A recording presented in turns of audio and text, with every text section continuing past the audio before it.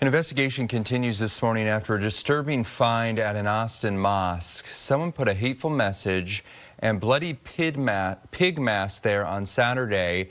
That was the 20th anniversary of the 9/11 attacks. The Austin and Travis County Hate Crimes Task Force yesterday spoke out against what happened. In a statement, District Attorney Jose Garza said, "We stand by and with our Muslim community, and we applaud the work that APD is doing to investigate this incident."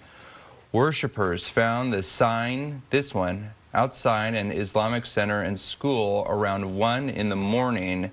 The Austin chapter of the Council on American Islamic Relations, or CAIR, called for a major response to this. Not only do they want local police investigating, which they are, they're also calling for state and federal investigators.